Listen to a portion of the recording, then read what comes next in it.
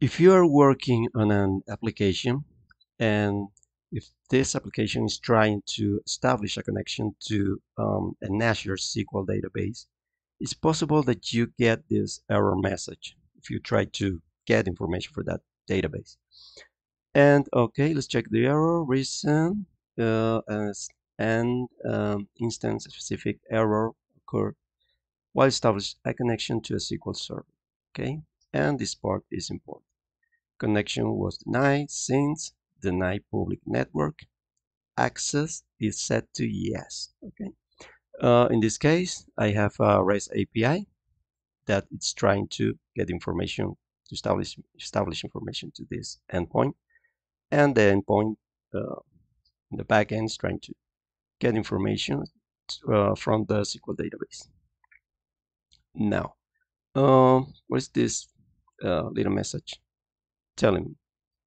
Let's check into the database.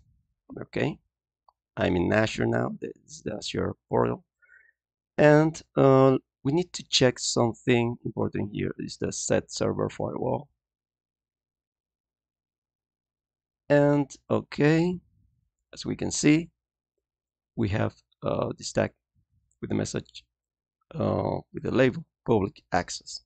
Okay, it has a relation with that message that we saw, and we see it is disabled.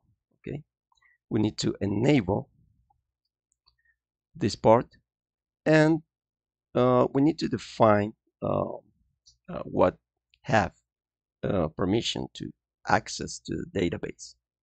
In this case, we have two options for virtual networks and for firewall rules.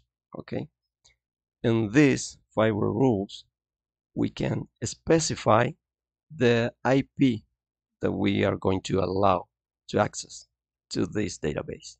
Okay, and Azure can detect the API where the backend or the REST API is running. In this case, this is my API, and I added that to the firewall rules, and I'm going to save this configuration. Okay, it's ready, and now I'm going to try again to get information from the database. Okay, you can see got information. This is information about books. In this case, we have only one record, corresponds to the Odyssey, and shows the ID and the title of the book.